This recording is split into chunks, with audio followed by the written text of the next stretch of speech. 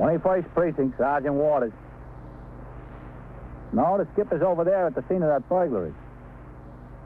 Yeah, I know you are. Well, what's the trouble? Oh, he is, huh? Yeah. You are in the muster room at the 21st Precinct, the nerve center. The call is coming through. You will follow the action taken pursuant to that call from this minute until the final report is written in the 124 room at the 21st Precinct. Okay. He ought to be back here within the next half hour or so. Yeah. Okay, I'll leave a message for him. 21st Precinct. It's just lines on a map of the city of New York. Most of the 173,000 people wedged into the 9/10 of a square mile between Fifth Avenue and the East River wouldn't know if you asked them that they lived or worked in the 21st. Whether they know it or not, the security of their homes, their persons, and their property is the job of the men of the 21st Precinct. The 21st. 160 patrolmen, 11 sergeants, and 4 lieutenants, of whom I'm the boss. My name is Cronin, Vincent P. Cronin. I'm captain in command of the 21st Precinct. I was doing night duty, 4 p.m. to 8 a.m. I turned out the platoon for the 12 to 8 tour at midnight and went out on patrol of the precinct. Things were quiet. At 1:35 a.m., Lieutenant Patrick Gorman was on duty as desk officer at the station house, and Sergeant William Waters sat at the telephone switchboard. The stillness was broken occasionally by the hum of the switchboard or a call over KEA, the police radio.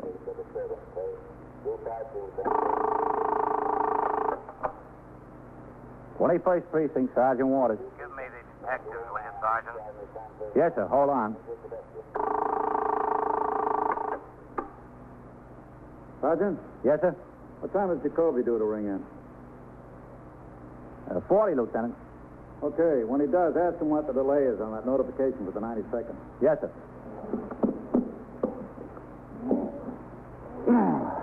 This 12th stage is getting me down, Lieutenant. When do you swing? After this tour, thank goodness. That's Jacoby. Maybe you better let me talk to him. Yes, sir. No, it's not him, Lieutenant. Somebody was talking to the detectives. They're finished. Oh, okay. What time does skipper say he'd be back to the house? He didn't say. You want to see what that is on the teletype? Okay.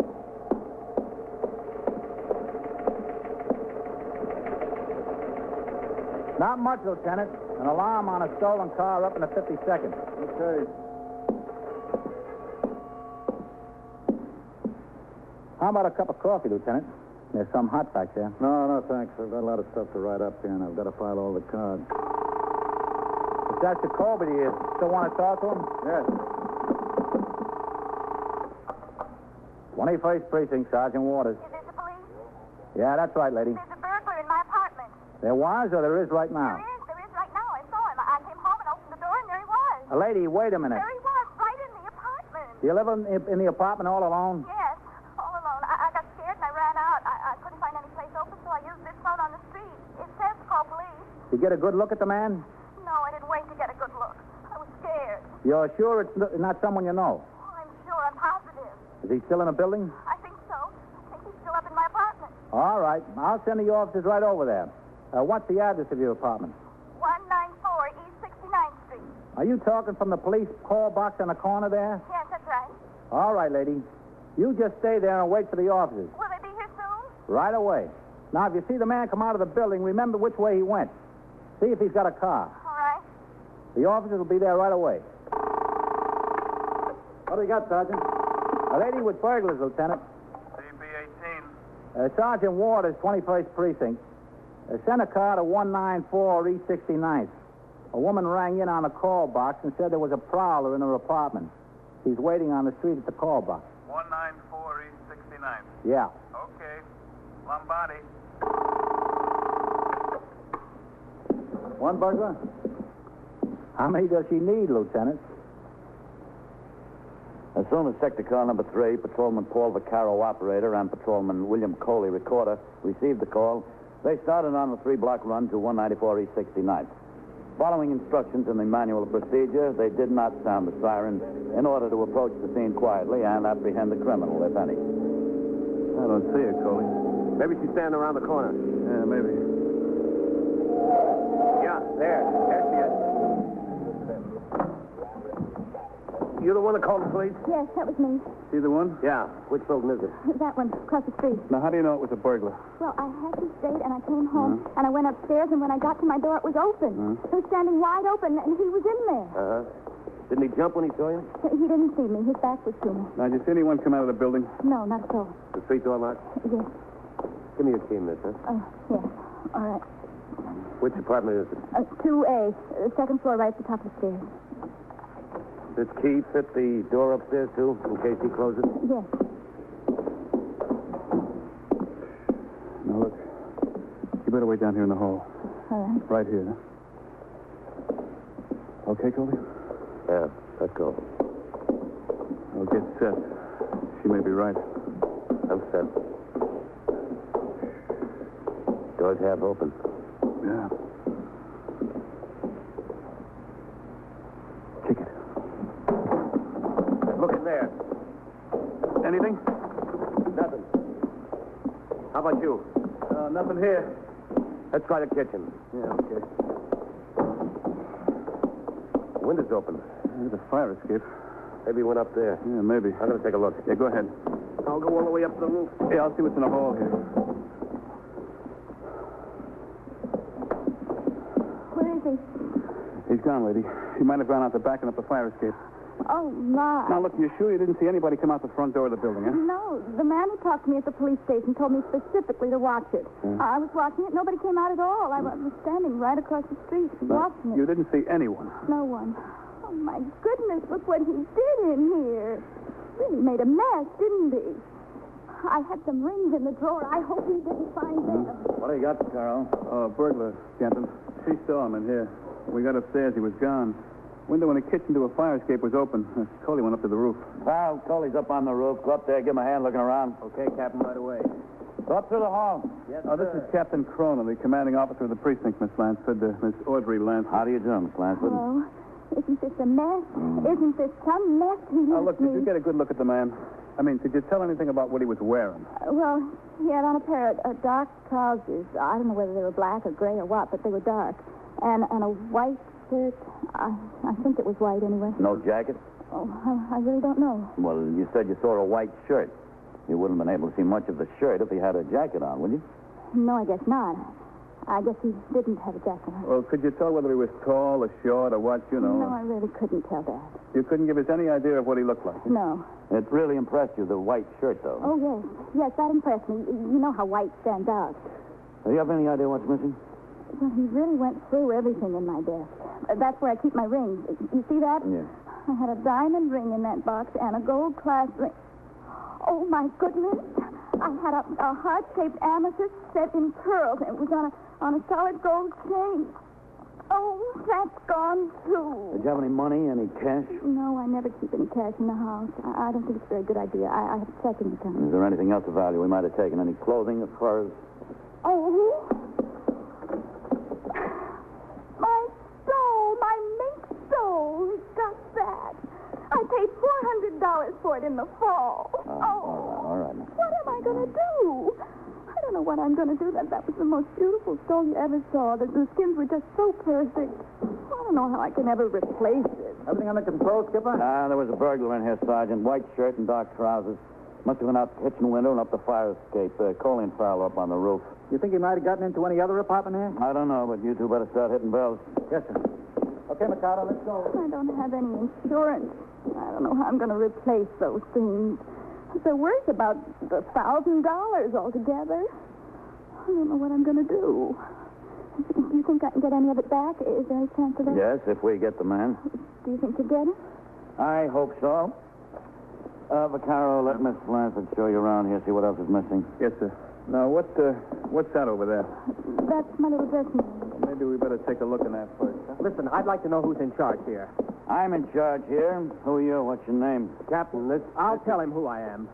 My name is Reedley. I live across the hall, and I want to tell you... Who am I talking to? Captain Cronin, commanding officer of the 21st Precinct. What's the trouble, Mr. Ridley? The trouble is I resent being wakened out of a sound sleep in the middle of the night by a policeman opening my window and back. Mr. Ridley. No sooner do I get back in bed when this policeman rings the front doorbell. Now, I'd like to know what's going on. We're looking for a burglar. I don't care what you're looking for. I'm looking for a good night's sleep. You've got no right to open my back window and then come ringing my bell at this time of night. Citizen is entitled to a little privacy, isn't he? Or isn't he? There's no question about that, Mr. Reedley, but we're responsible for your safety. If there's a burglar loose in this building, we want to find him. Well, you won't find him in my place. Your window was open from the fire escape. He could have gone in there. I told you he didn't go in my place. Well, he sure could have, though. He didn't.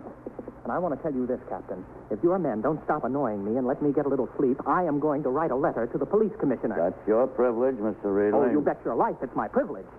And I'm liable to exercise it. Good night. For the last time, I hope. Well, he's sure trying to be helpful, isn't he, Captain? Yeah? What's he want from us? I don't know, but maybe he thinks we want something from him. In the next few minutes, it became apparent that the burglar would not be apprehended immediately. I gave instructions for all men who had responded, with the exception of Patrolman Coley and Vaccaro, to resume patrol. With them, I awaited the arrival of detectives who would investigate the burglary. After looking over the apartment thoroughly with Patrolman Vaccaro, Miss Audrey Lansford, the victim, came to the conclusion that nothing else had been taken in addition to the mink stole and the jewelry she had mentioned previously. At about that time, Lieutenant Matt King, in charge of the 21st Detective Squad, arrived with Detectives Novak and Scanlon. With the uniformed officers, they were talking to Miss Lansford. And when did you get this stole? Last fall is September or October. How much did you pay for it? $400.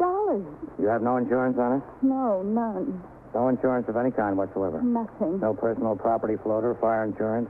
No insurance of any kind? No. You own the mink stole. It's all yours. Yes, of course. Paid cash for it? No payments due on it, no? Oh, I didn't pay cash. I gave him a check. Matt. I paid for it with a check. Yes, sir? I can show you the canceled check if you want me to. No, that's fine. How long do you think you're going to be, Matt? I'd like to have a word with you before I get back on the job. Well, how about now, Captain? They can go on with it. Okay, sure. Is it all right if we talk in your kitchen here, Miss Lansford? Oh, yes, of course. Just make yourselves at home there. Thank you. What are you working? Go ahead, Matt. Yes, sir? Matt, I think you ought to talk to that tenant across the hall, Mr. Reedley. About what? Well, he came in here with a chip on his shoulder. He threatened to write letters to the police commissioner. He resented our looking for the burglar in the building and disturbing his sleep. Do you think he had something to do with it? I don't know. I've got a feeling about him. I think he did, Matt. Yes. Do you have anything to base your suspicion on? Just his attitude. Did you ask him about it when he was in here? No. Well, what do you want me to do? Go knocking on his door again? I don't want you to do anything, Matt, but I'd sure like to get a look inside his flat, see what he's got in there. Captain, if you've got nothing more to go on, I can't go into his place unless he invites me. From what you tell me, he's sure not going to invite me. He's hot enough to write a letter to the PC about being awakened. He's sure going to send a wire to the mayor if I go in there now. Is that all you've got, just a feeling about it? It's a little more than a feeling, Matt. There are a couple of things. First of all, there's no doubt that somebody was in this flat. She saw him. And there's the stuff that's missing. Yes, sir? She went downstairs, rang in on the call box. She waited across the street until Vaccaro and Coley got here. She didn't see anybody come out. Nobody could have gotten out any other way. Then you think whoever it was is still in the building? That's about the size of it, Matt. This fellow Reedley looks like the most likely prospect to me.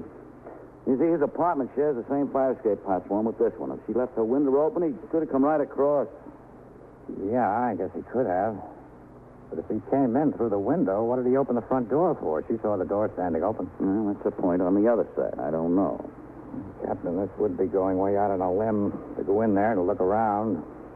You know, I'm not afraid to stick my neck out if I've got a chance of scoring. I know. If I go in there and don't find her stuff in his flat, I'm really in a jam. Yeah. What do you know about this fellow? Did she tell you anything? No, I didn't have a chance to talk to her about him before you came. But I'm telling you, Matt, I can't shake the feeling about him. Well, sir, a feeling about him doesn't make him a burglar. No. But let's go ask her what she knows about him, huh? Okay. Sure. Well, that's about it. Dark pants and white shirt. Well, I told you I didn't get much of a look at him. His back was to the door. Miss Lansford, Yes. are you good friends with any of the other tenants in the building? Good friends? Yes. No. Well, do you know any of them? Oh, sure, slightly. Just to say hello, mostly. Who, for instance? Let's see, there's a couple upstairs right above me, the Bakers. I've been up there for a drink. I've had them down here once. Yeah? and a girl on the top floor. Occasionally, we ride downtown to work together. She works on 40th Street, and I'm on 39th. We have to be in about the same time. Anyone else? No. Who lives across the hall? Oh, Mr. Reedley. How well do you know him? Oh, just to say hello. You're not very good friends with him? Oh, no. Does he live there alone? Yes, I think so. All alone. What does he do? Do you know that? What do you mean, what does he do?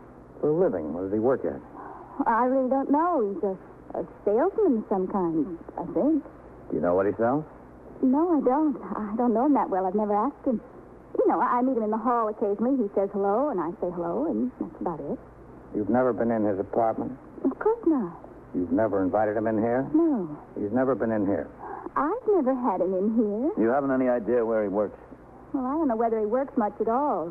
He seems to be home a lot in the daytime. Oh, does he? Yes. As a matter of fact, he did me a favor once because he was home. What kind of favor is that? Well, I was expecting some furniture to be delivered. You see that little table over there, the little one with the leather top? Yes. Well, I had to be at work, and I knew they were going to deliver it on this Tuesday. So I saw Mr. Reedley in the hall, and he suggested that he was going to be home all day long, and that if I leave the key with him, he'd let him in. You left the key with Mr. Reedley? Yes, and it worked out very well. I mean, the furniture was here that night, and Mr. Reedley knocked on my door and gave me back my key, and he said the truck came about 1 o'clock in the afternoon, and they put the stuff inside, and that was that. I thought it was very nice of him. When was this, Miss Lansford? Oh, about 2 weeks ago, I guess. No, just about 2 weeks ago. And he had the key to your place all day?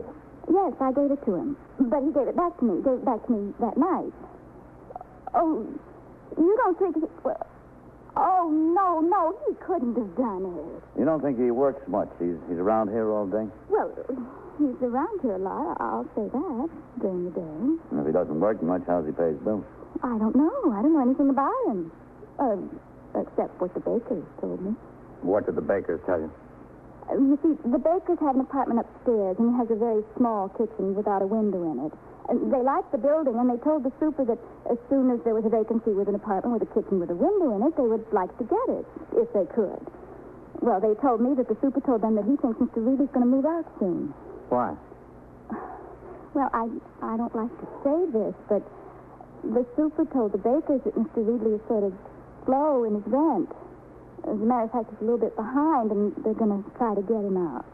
And the super told the bakers that the landlord told him that they could have the apartment as soon as Mr. Reedley moved. I see. Did the man you saw in here look anything like Mr. Reedley? I told you I couldn't say that. All I can say for sure is that he had on dark trousers and a white shirt. You're sure he didn't have on a jacket, a suit coat of any kind? No, it was just a white shirt. You know, the regular business shirt. I just saw him from behind. I'm sure that if it was Mr. Reedley, I would have recognized him, even from behind. But you only saw him for an instant. Yes, I got out of there as fast as I could. I didn't want to stay there. That was the best thing to do, to get out, wasn't it? Yeah, that was the best thing to do. Now, when you gave him this key, what time in the morning did you give it to him? Well, it was about 8:30 in the morning. And he had your key until 6 o'clock at night, approximately. Yes, approximately. You ever missed anything out of here before, Miss Lansford? Oh, no, this is the first time. Nothing's ever been missing between the time you gave him the key and now. Oh, no, nothing. Oh, if something was missing, I would have noticed it. Yes. Mine. Yes, sir? You just sit here a minute, Miss Lansford. You fellas stay with her. Yes, Well, it begins to look better, Captain. You sure had plenty of time to get a duplicate key made. Yeah, that's not the only thing. She insists the man she saw had on just a pair of slacks and a white shirt. I know the weather's been kind of cool. Anybody who would come from the outside would be wearing a coat or a jacket or something. You wouldn't just be walking around in shirt sleeves. Yeah, that's something else. I'd sure like to have a look around inside his place. Oh, I think maybe we can have a look around. Paul. Yes, sir? Come here. Yeah, Lieutenant? Tell you what I want you to do. You go in there to the kitchen, open up the window, and sit on the fire escape. We're going to talk to this fellow next door. I want you to make sure that he doesn't throw anything out the window. Okay. If he tries to throw anything out the window, grab it. Get going. Okay, sure. Bill, you come with us. Okay, Lieutenant. We're just going to talk to this fellow across the hall. Yes, sir. You sit right there, Miss Lansford. We'll be back. All right.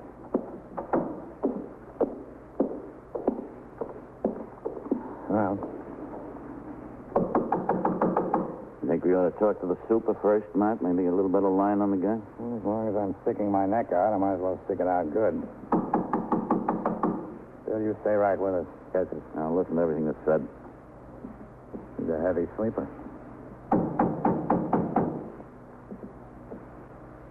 Yes, who is it? Police officers, Mr. Ridley. What do you want? I want you to open the door so we can talk to you. I told you what would happen if you disturbed me again. I want you to open this door right now. Listen, you had better learn how to respect the privacy of someone. What is it you want? I want you to take the chain off the door so we can talk to you. No, it'll stay just like this.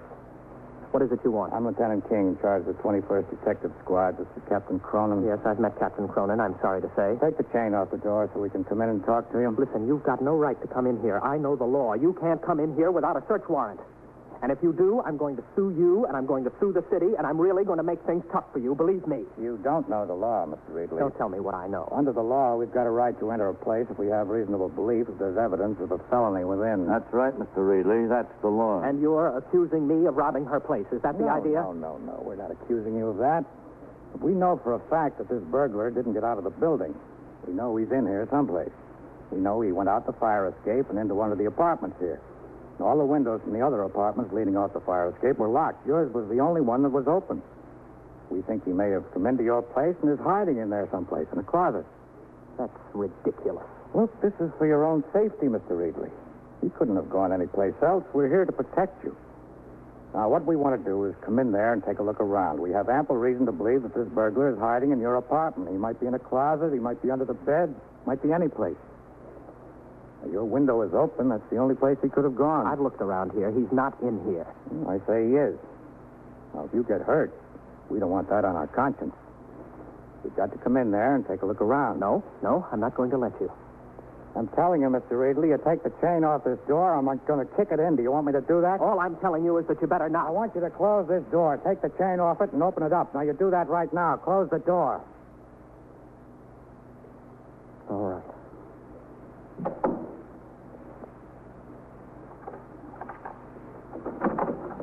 This is the most ridiculous thing I ever heard of. Come on, Bill. Okay, Lieutenant. They sound ridiculous to you.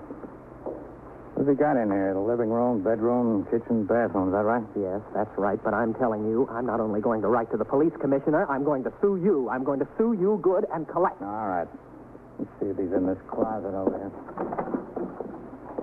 Well, where is he? Oh, he's not in there. You can see that. What are you looking for? He might be a very small burglar, Mr. Ridley. Look under the couch there, Bill. Yeah. I don't know what you expect to find in here, but you're going to be in trouble. You're going to be in real trouble. Nothing under the couch, Lieutenant. What's this over here? The bathroom? Now, wait a minute. I'm warning you now. Captain, I demand that you stop this. I demand that you get out of here. I want you to get out of here right now. I demand that you get out. Get out. Let's see what's in the bathroom. There's nothing in the bathroom. I'm not going to let you in there. You better get out of here right now. I am going to call my lawyer. I've had enough of this. Just enough of it. I want you to step aside, Mr. Ridley. Let him in there. No, I won't. I demand that you get out of here. Look, mister, if I have to pull you aside, we're all liable to have trouble. Well, you're not going in that bathroom. Step aside, let me in there.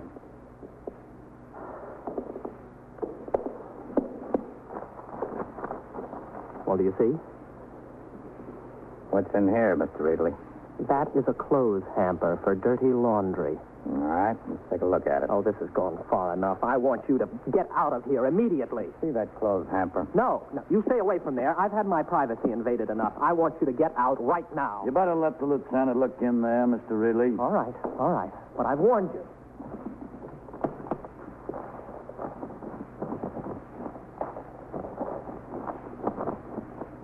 Well, what did you find? You didn't find anything, did you? You've broken into my apartment. You forced your way in.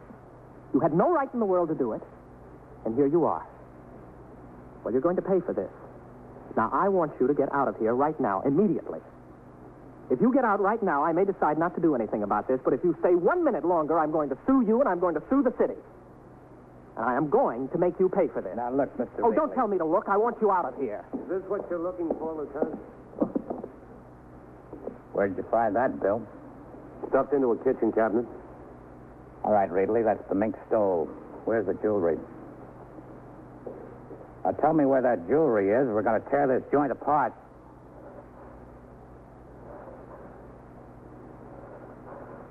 All right, it's in the coffee pot in the kitchen. In the bottom of the coffee pot. right, let's have a look. Oh, wait a minute. Look, I needed money, that's all. You know, I'm in an awful spot. I've never been in trouble before. I mean, I never did anything. She gave me her key one day. I just couldn't resist it. I had a duplicate made. I'm sorry, fellas. I'll give all that stuff back, every bit of it. She can have it all back. You'll get it back, Mr. Ridley. What's going to happen to me? What are you going to do with me? I'll tell you what we're going to do. We're going to let you write that letter to the police commissioner.